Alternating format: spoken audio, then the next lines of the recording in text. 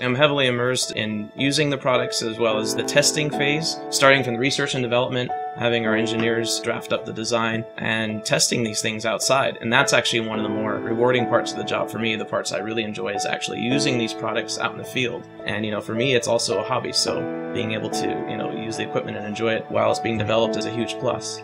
There's the daytime office job, and then there's the second part of that, or maybe even you might argue is the primary part of it, which is being able to validate the performance of a product. Ultimately, you have to get under the stars to do it. You can only do so much in theory, but until you get it under a night sky, that's when you really know what's going on. As many amateur astronomers and imagers will tell you, it's a lot of pain through trial and error, and oftentimes learning the hard way as far as, finding things and methods that work. That takes time, and it takes patience I didn't realize I had, but ultimately you end up gaining some very good knowledge on how to get the results that you want to get, kind of discovering things as you move along through the various broad aspects of the hobby.